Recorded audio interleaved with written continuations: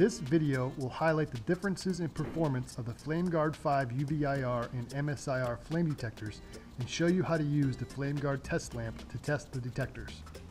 All tests were done in our flame building here at MSA using gasoline in a 1 square foot pan.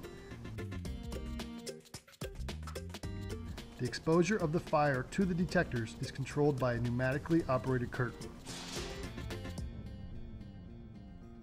On the left is our FlameGard 5 MSIR detector, and on the right is the FlameGard 5 UV-IR detector.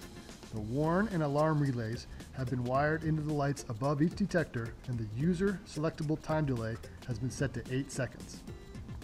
The approved performance specification for the 1 square foot fire is 50 feet for the UV-IR and 210 feet for the MSIR detector. The first test is done at 50 feet and, as you would expect, both detectors immediately see the fire, and after the 8-second delay, both go into alarm.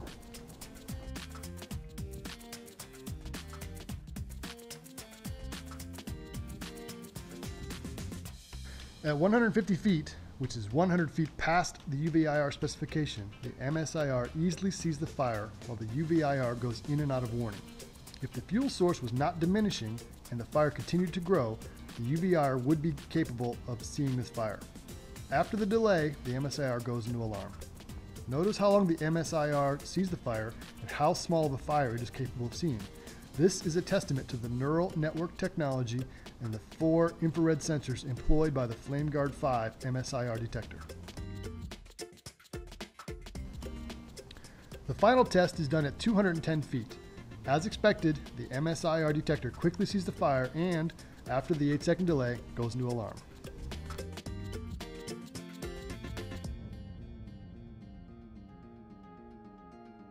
We also wanted to briefly show you how to use the FlameGard test lamp.